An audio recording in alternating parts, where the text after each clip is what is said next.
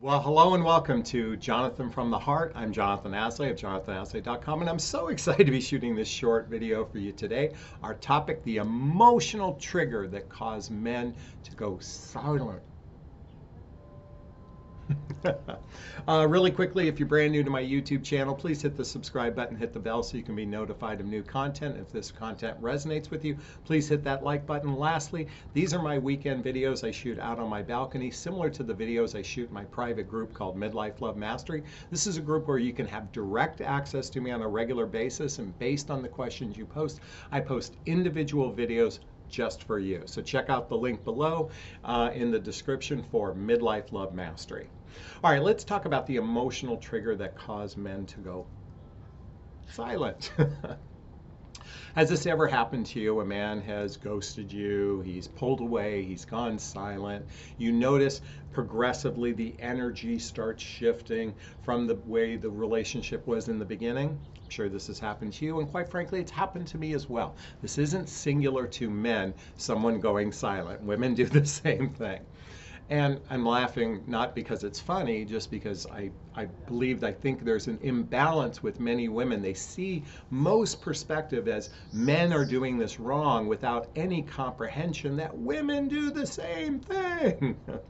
All right, so I want to talk about this causality and why it's so confusing. Because let's face it, in the beginning stages of dating, when two people meet and there's chemistry, they gravitate towards one another, and they feel as though, temporarily feel as though, that there's a real connection, that there's a real love, that there's a real bond. Okay, so this happens frequently. And because there's no real established relationship in the beginning, in other words, there isn't a real solid commitment, because let's think of it, in the past, let me tell you what used to happen. Basically 100 years ago, boy meets girl, girl meets boy. They are attracted to each other because they want to have sex. They're going to have to get married, and this all happens within 60 days. So there was, boom, a full-blown commitment. So you didn't have to worry about someone ghosting because they were going to live in your home. Well, now we're in a total different dynamic in human romantic relationships, because we initially attach through chemistry. And what happens with most humans, they do a terrible job of actually getting to know one another to determine if they're compatible. So what happens is, the more and more time you spend together, because you're not really building the roots to trust, you're not building the deeper roots of trust, because many of you do not know the mechanics to a healthy, happy relationship, things start to fade a little bit. And then what I mean by fade is that initial attraction can't hold the relationship together because there's no roots established. This is some of the things I talk about in my private coaching program. So if you want some support, check out the link below to a free discovery call, because that's my area of expertise, helping you establish the roots in relationship and how to vet for an emotionally mature man. Okay, so you're probably going, Jonathan, what's the emotional cause? What causes them to go silent? So we all have inside of us a little child, Okay, so we have our adult and we have our little child. That unhealed place inside of us. Most of us have had childhood wounds and traumas, as well as adult traumas, that has scarred our little child. So we all have this, men and women alike. And when someone feels scared, they revert back to their inner child. Okay, this happens all the time, men and women alike, we revert back to our little child. So what typically happens, the trigger that causes a man to go silent, as well as a woman, is the fear of hurting our parents.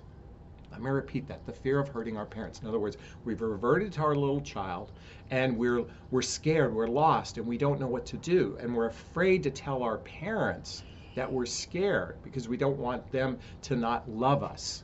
Let me repeat that. We don't want them to not love us. So we revert back to our little child. And this is very common in men and women alike. Now, some of you might be going, well, Jonathan, that's not a real man to me. A real man wouldn't do that. Here's the thing, ladies and gentlemen. We can judge another person's behavior. We can judge them and point them out as wrong and make ourselves feel good temporarily. But does it really feel good to point the finger at someone else and say, they're not a real man, those are wussies, blah, blah, blah? And I read this on social media day in and day out. There's no benefit to it. And all it does is hurt our hearts. The more we point the finger at someone else, the more we complain, it hurts our heart. So what's the antidote when this happens? I think one of the most important things to recognize is that most people are doing the best they can. And instead of judging men in particular, ladies, as being bad, I want to encourage you, which affirmation do you want to choose? Men are bad or men are good? If you're going to make a prayer every night, imagine this, you're making a prayer every night. Men are bad, men are bad, men are bad. Or would you rather go, men are good, men are good, men are good? Because that's what love would do, and that's how love would respond. What does my t-shirt say? The Self-Love Club. By the way, many of you asked about it. You can get it on Amazon. Just type in Self-Love Club t-shirt. By the way, there's a link below to Jonathon Recommends. I think I have it listed there as well. I'll have to check. And by the way, my coffee mug today says, do all things with love, do all things with love. Because when I wrote my book, What the Heck is Self-Love Anyway? What the Heck is Self-Love Anyway? One of the chapters in the book centers around childhood wounds and traumas. Childhood wounds and traumas. And most humans have gone unhealed. They've done little or no introspective work, personal development work, self-help work, or spiritual work to heal that part that causes someone to go silent, that causes them to revert to their childhood. And ladies, I can tell you this as a man, many of you do the exact same thing. So, I know a lot of you go in your righteousness and go, I'm doing great, I'm perfect, and everybody else is bad. Ladies, this is such a two-lane street. Both men and women alike have behaviors because most people haven't done the personal development work. Now, I know a lot of you thinking, well, I do personal development work and I don't know any men who do personal. Let me tell you something. I've gone to multiple personal development workshops, and literally 50% of the people there, if not more, were men. So I'm tired of hearing this narrative that men don't do the work. Men are doing a lot of work. The challenge is finding that person that does the work. It gets really tricky. So I want to give you some advice on that as well. So first, when a man goes silent, the most important thing to do is love on yourself. And you have a choice. You could, I've suggested this in videos, call him out on his behavior. It's okay to call him out on the behavior. And you can do it in a kind, loving way as well. Okay, so you can call him out on what's going on. And I don't mean this in a gruff way, I mean in a kind, loving way, okay?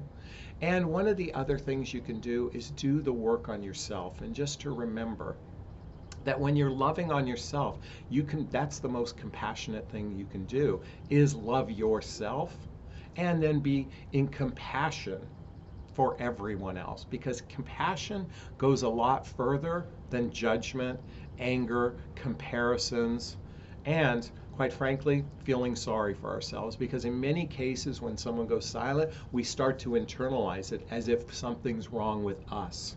And quite frankly, every human being is beautiful, no matter how bad they are. On a spiritual level, they're all beautiful, in my opinion, and I know there are a lot of heinous people out there, but on a spiritual level, every human has value. And we're all on a journey of trying to heal. And so, my invitation for you, and here's my real thing I want to offer you before I wrap up today, is the next time you're speaking to someone brand new in the dating realm, ask them about childhood wounds, ask them about traumas, and ask them how they healed. Do this before you ever get intimate with someone. Ask the deeper questions. Stop dating from a surface level of, let's just have a good time. I want to have a good time. It's all about having a good time. Never interview anyone, because that's bad. Quite the opposite. You should interview and interrogate everybody before you start giving your heart to someone. And anyone tells you otherwise is a crock of shit, because attraction-based dating only works temporarily. You get close and then it breaks apart. Attraction-based dating. Intentional way of dating requires one to ask the deeper questions early on than the surface questions most people ask, based on that stupid book, The Rules, that was written. All right, I think you get the gist of where I'm going here. All right, bottom line is this: most men are good guys. They just don't want to hurt you, and that's why they go silent. Doesn't make it right. I'm not suggesting it is, but that's the why. What's most important, or what are you going to do next? Are you going to judge them and judge all men as being bad? Or are you just going to say, hey, I recognize he's in his little child, most likely. He's not ready to be in a fully committed relationship. I'm going to go work. I'm going to continue to work on myself and find myself a man who has done the inner work so he can actually be in a full, deep relationship, and we can work together to build those roots of trust. And again, if you need some support on that, check out the link below.